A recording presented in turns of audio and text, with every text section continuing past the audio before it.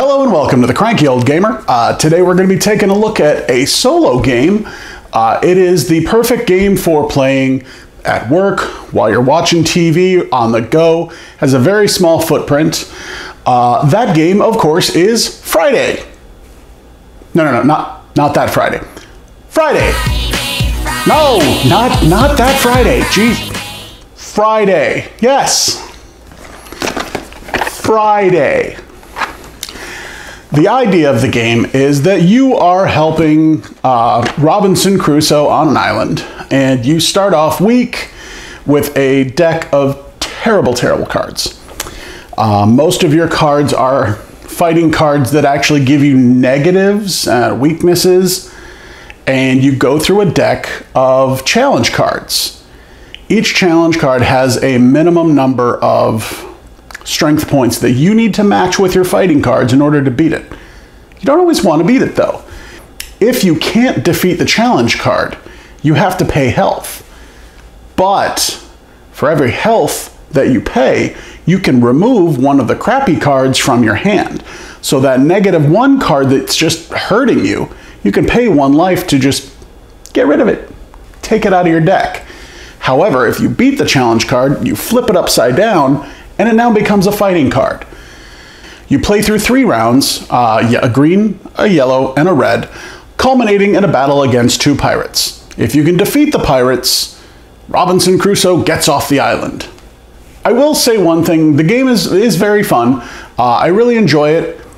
I've literally never beaten this game. I don't know what it is about solo games where they feel like, oh, if you're playing against yourself, it's gotta be impossible. People say the same thing. If you look over my shoulder, you will see where I'm pointing Death Angel. That's another one that is nearly impossible. Hostage Negotiator, another one that I'm going to do a review on soon. Very, very challenging. I get it. If you're going to play a solo game, you don't want it to be like super easy, but I've never beaten Friday. I don't know how to beat Friday, but the weird thing is I really enjoy getting my butt kicked.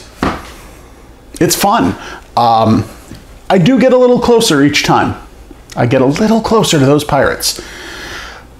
The mechanic of paying life points to delete cards out of your hand is a clever one. I actually kind of enjoy that. But you're also racing against time. Those phase cards, the green, yellow, and red, those will change every time you loop again through the challenges. There is a time constraint in this game, and if your deck isn't powerful enough, you will lose. You will run out of health points. This is why there are certain cards that are advantageous. Even though they don't give you any strength to fight the challenges, they might give you life, and oh, it's precious. Oh, your life points, it seems like you start off with 20. It seems like so many, 20 life points. No, that is nothing. When you're fighting a challenge card that has, say, a yellow has a challenge of 7 or 9, and you have no cards in your hand because you frittered away the whole green phase, you're screwed. But if you can beat them, the more powerful the card, the better they are when they're flipped upside down, and that's going to help you in the future. To be honest, I play this game a lot. I play it at work in my downtime. I've never even gotten to the pirates. So I can't tell you what the pirate battles are like, but just looking at the cards, there are some that seem very easy and there are some that are impossible. Like, I can't even get to that boss, let alone how in the heck would I beat that? But, again, I have a lot of fun.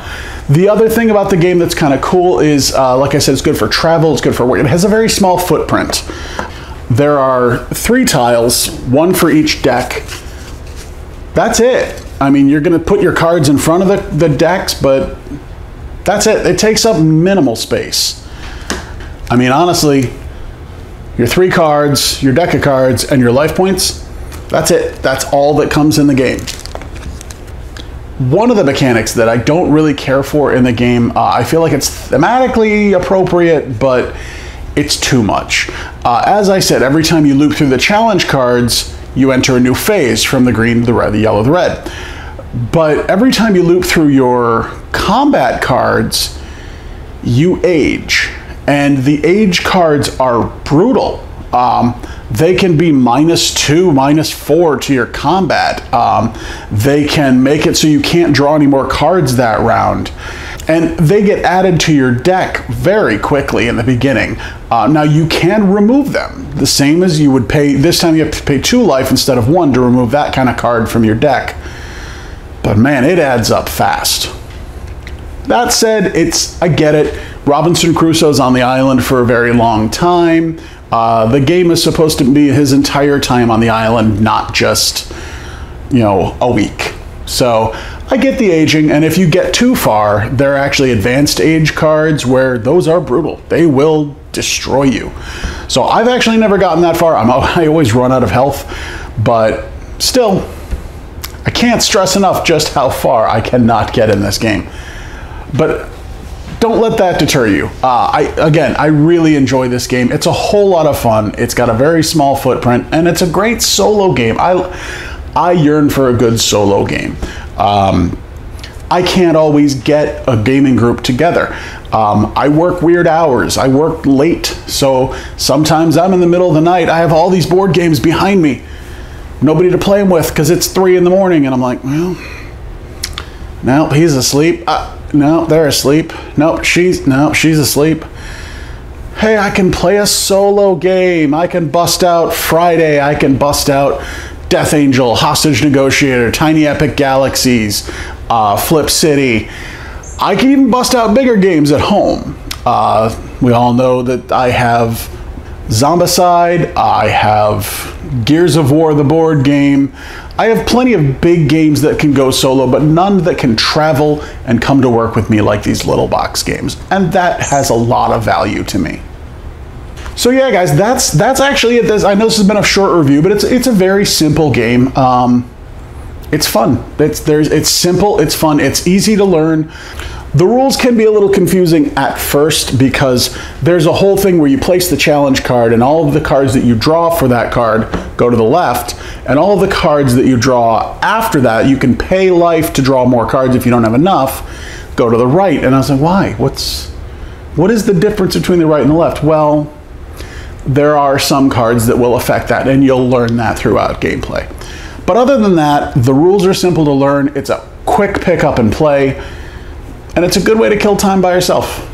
So, all right, guys, I hope you guys have enjoyed this review for Friday. I hope you check it out. It is a very cheap game. It can be bought on Amazon for less than $15. I would imagine your friendly local game store has it cheaper. Yeah, check it out. It's a fun time. All right, guys, thank you all for watching. I hope you guys have enjoyed this. Don't forget, check out my website, thecrankyoldgamer.com. Tell me what kind of things you guys want to see on there. I throw my videos on there. I try to put pictures of gaming sessions from my game nights. Any kind of errata like news. I've been putting, I made a custom Zombicide character. Some of you guys may know that I'm a very big Elder Scrolls fan, so I got bored one night in the middle of the night and made the Dovahkiin for Zombicide. Put his character card up there. Anyway, if you guys like my channel, you want to see me grow, please also check out my Patreon. There's a link at the end of the video. The Cranky Old Gamer. Every little bit helps. And check out my Instagram, The Cranky Old Gamer. Pretty easy to remember, right? All right, guys, thank you all for watching. I hope you've enjoyed this. This has been Friday. We'll see you later.